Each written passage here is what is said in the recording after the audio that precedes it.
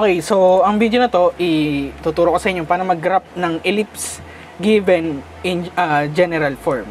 So, ito example number 1. Kung hindi nyo pa napapanood yung iba kong video, kung paano mag-identify ng conic section base lang sa general form, kung paano yung standard form ng ellipse, panoorin nyo muna.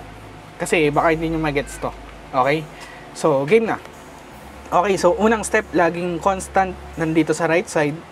So, transpose natin tong positive 36 kasi constant siya.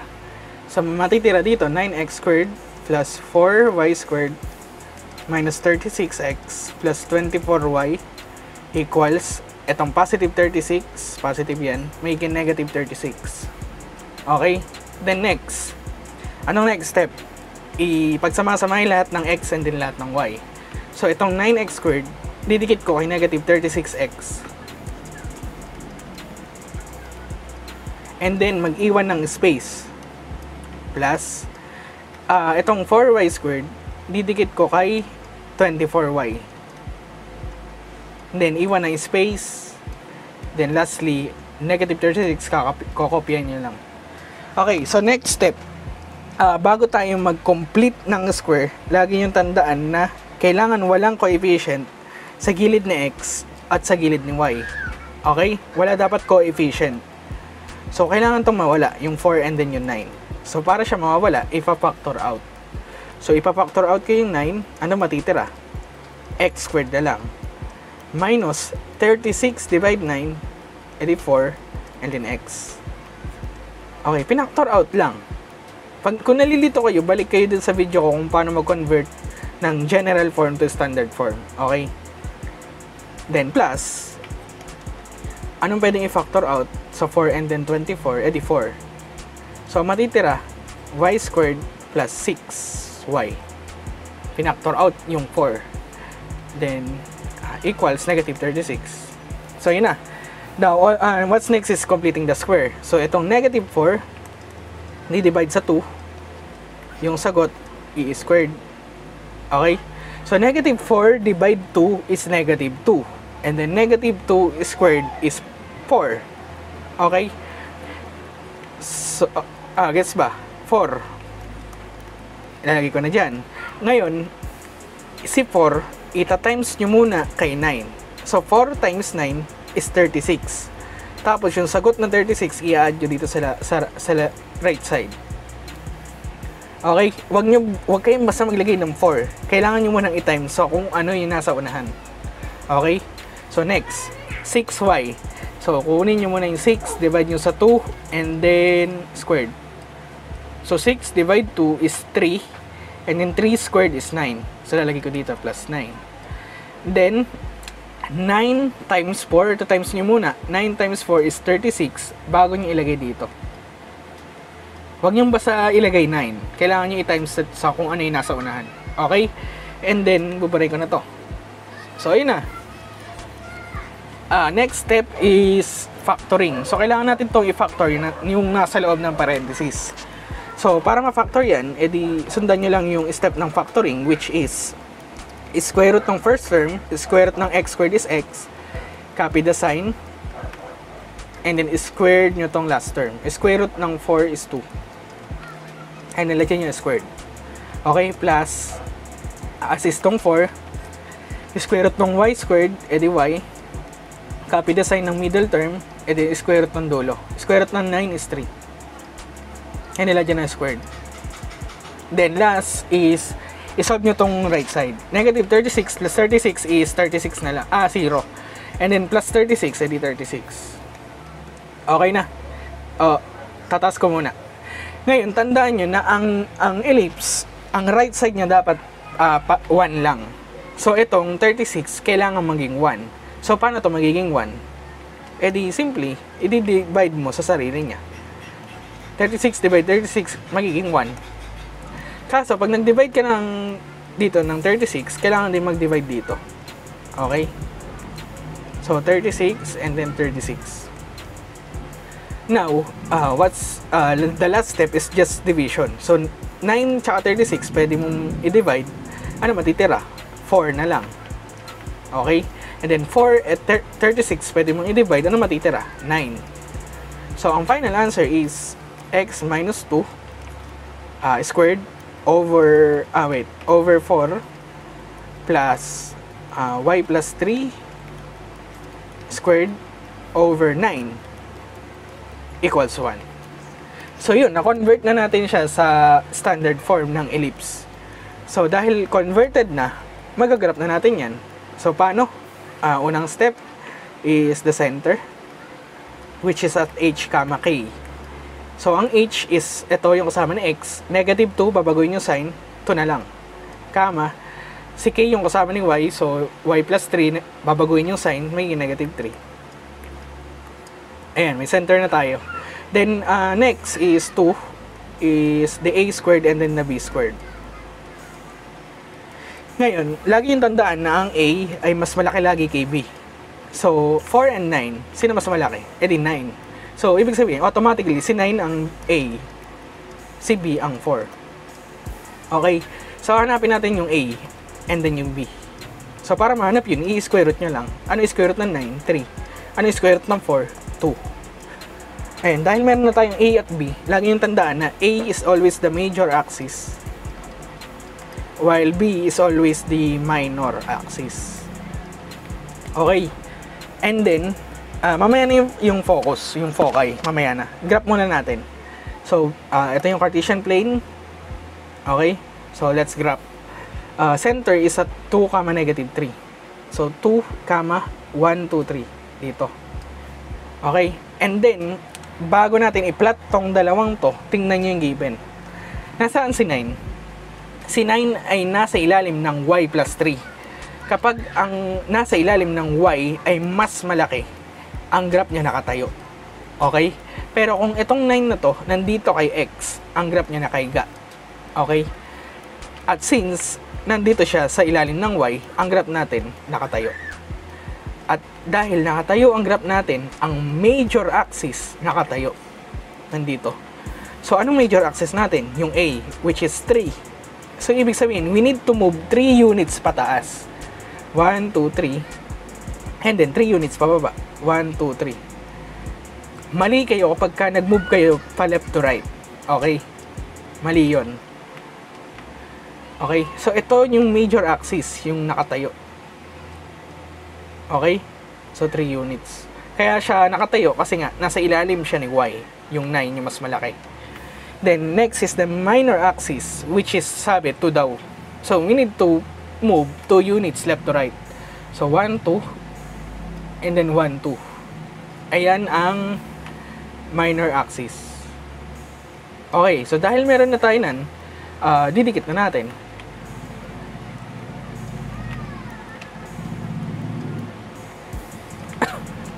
Ayan, so dahil kahit papaano nakadikit na, ayun yung itsura ng ellipse natin. So, last na is the foci. So, ang foci ay yung focus, dalawang focus yun. Okay? So, para mahanap ang, tatanggalin ko muna yung graph pa. Para mahanap ang foci, ganito formula niya. The square root of a squared minus b squared. Tandaan nyo. Now, hanapin nyo lang kung ano yung a squared. A squared is 9. Okay? Minus b squared. B squared is 4. So, 9 minus 4 is 5. And what is the square root of 5? What is the square root of 5? 2.24. Okay? So, square root of 5 is 2.24. So, tandaan nyo na yan. Tandaan nyo na, 2.24. Buburahin ko na. 2.24. Ngayon, babalik ko yung graph. Okay, ganito yung ibig nang sabihin. Ibig nang sabihin, kailangan natin mag-move ng 2.24 units pataas at pababa ng center para mahanap natin yung focus o yung foci. So, again, let's move. 1, 2.24 nandito. And then, 1, 2.24 nandito. Ayun. So, labelan na natin. This is the center. This is the vertex 1. This is the vertex 2. This is the focus 1, this is the focus 2, and then itong nasa gilid, yung co-vertex. So, co-vertex 1, and then co-vertex 2. So, yun na, nag-graph na. Okay? So, last is just writing the foci, the coordinates. So, ang foci daw ay nasa Ano yung center natin? 2, negative 3. So, ang foci natin nasa 2, negative 3. Okay? Negative 3 plus and minus 2.24. 2.24 ba? Tama. Okay. So, yun na. The foci is at 2, negative 3 plus and minus 2.24. Okay? Ayun na. Ngayon, baka mapatanong kayo, bakit si plus and minus 2.24 nakadikit kay 3? Kasi si negative 3 ay yung y-axis. At yung y-axis natin ang mas malaki. Okay? So, yun. Gets nyo na? Next example. Okay, ito. X squared plus y squared plus 16x minus 90y plus 225 equals 0. So, first step, i-transpose lahat ng constant sa left side. Sa right side. So, magiging x squared plus 9y squared plus 6x minus 90y plus, wala na, equals negative 225. Okay, next step, pagsama-samahin lahat ng x and y. So, x squared, kadikit si plus 6y. Leave space, plus, pagsamahin lahat ng y, 9y squared, minus 90y, and then leave a space, then equals negative 225. Okay, kayong ganito. Bawal tayong mag-complete ng square ng may coefficient. So, itong 9y squared, may 9 sa unahan. So, bawal yun. Ibig sabihin, kailangan natin mag-factor dito sa 9, sa y squared. Okay? Yung x natin, okay na. Pero, kailangan natin ayusin tong yung y's. So, let's factor. Ano yung pwede i-factor sa 9 tsaka 90? Di 9. So, anong matitira sa loob? 9y squared divide 9, y squared na lang. Minus 90 divide 9, 10. Okay? So, ayun na. I-rewrite ko lang lahat para hindi kayo malito. Again, kung nalilito kayo kung paano nangyari yun, panoorin nyo yung nakaraang video ko. Mas maintindihan nyo. Okay? And then, next is just completing the square. So, paano mag-complete na square? Yung 6 na to, di-divide sa 2. Yung sagot is squared. 6 divide 2 is 3. 3 squared is 9. So, dahil nag-add ako ng 9, mag-add ako ng 9 dito. Gets? Next. Negative 10 squared is negative 5. And then, negative 5 squared is 25. Gets? So, mag-add ako ng 25 dito. Tapos, si 25, tatimes ko kay 9. 225. Sa si 225, i-add ko dito. Okay? So, hindi ko basta in-add 25. Tatimes ko muna doon sa nasa unahan. Okay? So, buburin ko na to. Then, what's next is just factoring. So, let's factor x squared plus 6x plus 9. So, ang sagot doon is squared yung unahan, copy yung sign, square nito, square root. Ayun na. Plus 9, factor naman natin to, y minus 5. Okay? Ayun na. Kung hindi nyo alam bakit nangyari yun, panoorin yung video ko sa factoring. Equals, eto, negative 225 plus 225, cancel. 9 na lang ang matitira. Ngayon, tataas ko na.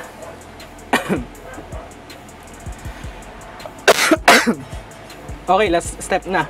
Sa ellipse, kailangan yung right side ay equal sa 1. Okay? So, itong 9 na to, kailangan mawala. So, didivide natin sa sarili niya. Magiging 1. Kaso, i-divide din natin tong lahat ng to sa 9. So, itong 9 na to, cancel. Ayun na. We are in standard form. So, x plus 3 squared plus y minus 5 squared equals 1. Then, sa ilalim nitong dalawang to, sa ilalim ng x plus 3 may 9. Sa ilalim ni y minus 5 may 1. Okay? Kinancel lang pero may 1 pa rin yun. So, tataas ko na. Ayun na. Standard form na. Now, we can graph. And, anong unang hanapin is the center. Which is at h, k. Which is simply, babalik ta rin yung sign ng x and ng y. So, positive 3 magiging negative 3, negative 5 magiging positive 3. 5. Okay, ayun na. Then, next, we need to identify what is the a squared and what is the b squared. So, a squared lagi mas malaki. So, dahil mas malaki si 9 kaysa kay 1, siya yung a squared. si 1 yung b squared. And then we need to find the a and then the b. A is 3 and then the square root ng 1 is 1. Okay, gets na? Okay, so a equals 3 is the major axis. And then b equals 1 is the minor axis. Okay, so dahil dyan sa information na yan, we can actually graph kahit n lang dalawa. Okay, game. So let's plot the center, negative 3, 5, negative 3, 5. And then, tingnan nyo yung given. Ano yung given? Ano yung given? Tingnan nyo mabuti Si 9 ay nasa ilalim ni x plus 3. Isa lang ibig sabihin nun. Dahil yung 9 ay nasa ilalim ng x plus 3, ang graph natin nakahiga. Okay? Nakahigang ganyan. Nakahalang. Kasi nasa x-axis. Okay? So, nakaganyan yan. Ibig sabihin, yung major axis nakahiga. Hindi siya kagaya ng kaninang example na nakatayo. Okay? So, ito yung major axis natin. Sabi, A is equal to 3. So, ibig sabihin, kailangan natin mag-move ng 3 units. 1, 2, 3. 1, 2, 3. Okay, so this is the major axis. Then next, minor axis naman yung pataas. So, sabi, 1 daw. So, 1 unit lang. And then, 1 unit lang din dito. So, maliit lang pala yung ellipse natin. So, ayan, pwede na siyang i-connect.